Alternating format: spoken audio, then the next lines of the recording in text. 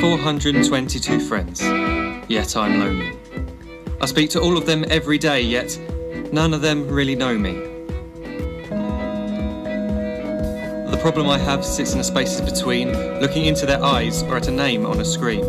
I took a step back and opened my eyes. I looked around and realised that this media we call social is anything but.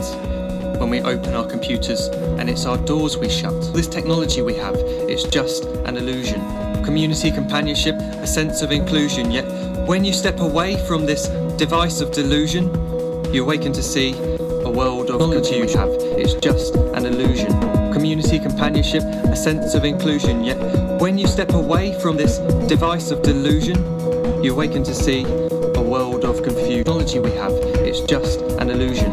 Community, companionship, a sense of inclusion. Yet when you step away from this device of delusion, you awaken to see a world of confusion. Is it the same if no one is there?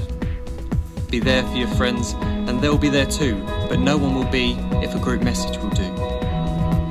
We edit and exaggerate, crave adulation. We pretend not to notice the social isolation. We put our words into order until our lives are glistening. We don't even know if anyone is listening.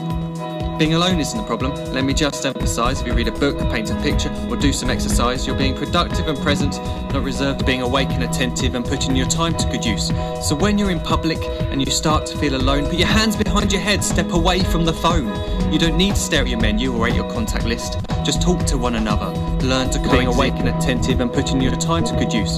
So when you're in public and you start to feel alone, put your hands behind your head, step away from the phone. You don't need to stare at your menu or at your contact list. Just talk to one another. Learn to coexist. We're a generation of idiots, smartphones and dumb people. It's not very likely you'll make world's greatest dad if you can't entertain a child without using an iPad. When I was a child, I'd never be home. Be out with my friends on our bikes, we'd roam. I'd wear holes in my trainers and graze up my knees. We'd build our own clubhouse high up.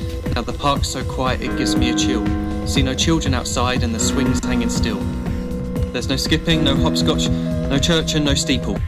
We're a generation of idiots, smartphones and dumb people. Now the park's so quiet it gives me a chill. See no children outside and the swings hanging still. There's no skipping, no hopscotch, no church and no steeple. We're a generation of idiots, smartphones and dumb people.